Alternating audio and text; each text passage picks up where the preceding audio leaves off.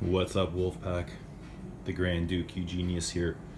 I just want to talk about this newest release from Gucci, the Mémoire Odeur. And I gotta say, I quite like it. Surprisingly, the first time I saw it, I just kind of walked past thinking it was just another shitty Gucci, but it's quite interesting. Another tea-based fragrance from Gucci, kind of like Pour Homme 2. And I gotta say, this is the most interesting thing I've smelled from Marillis in a while. But chamomile tea, bit green, herbal, smoky, got a little bit of a petrol vibe.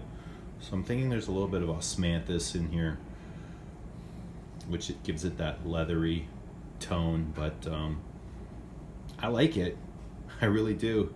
And I think if it ever comes up on discount, I might grab one, but I love the bottle.